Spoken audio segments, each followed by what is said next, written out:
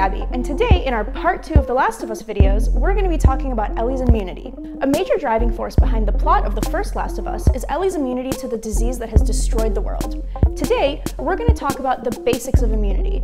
Our immune system is a complicated, fascinating operation. Our bodies have evolved various methods for fighting off foreign invaders and keeping us alive.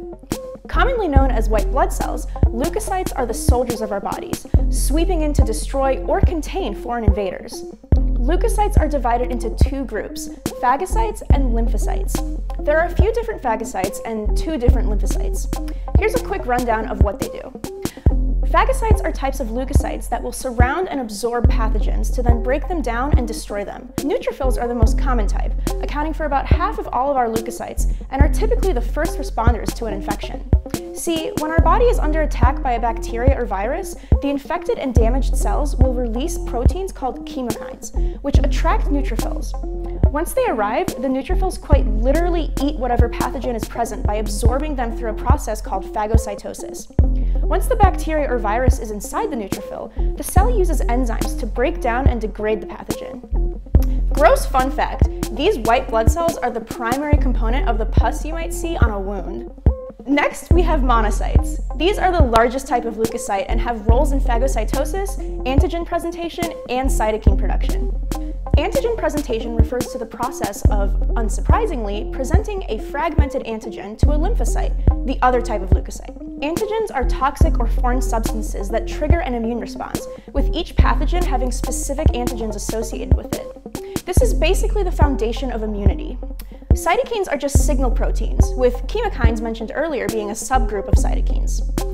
Monocytes in the bloodstream seek out invaders similarly to neutrophils, and when they enter the tissue, they differentiate into macrophages, which basically do the same thing along with patrolling for dead or dying cells and removing them. They can be thought of as the garbage trucks of the immune system. Let's move on to lymphocytes. There are 2 types of these guys, T cells and B cells.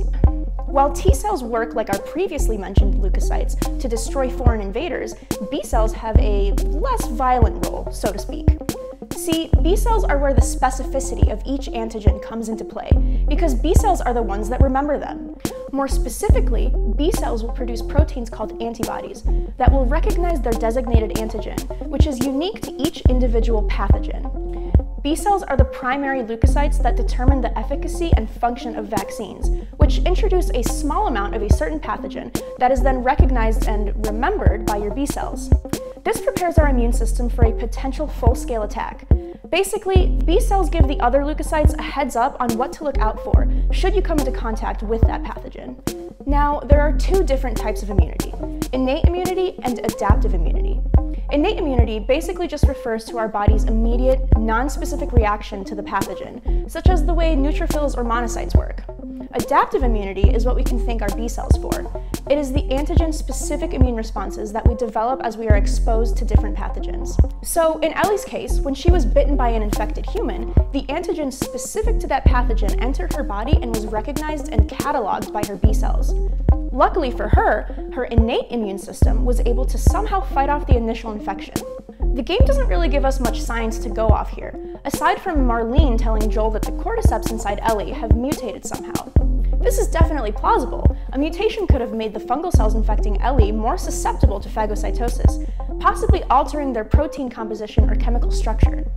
However, they mention that the fungus is still growing inside Ellie's brain, so it'd be more likely that the mutation caused the fungus to facilitate a mutualistic relationship with the body versus the original parasitic one.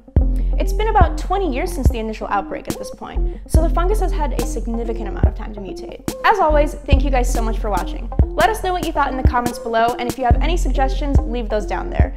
Thank you guys again, and I'll see you next week.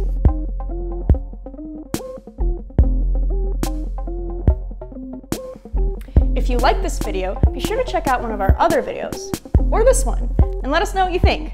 Thanks so much!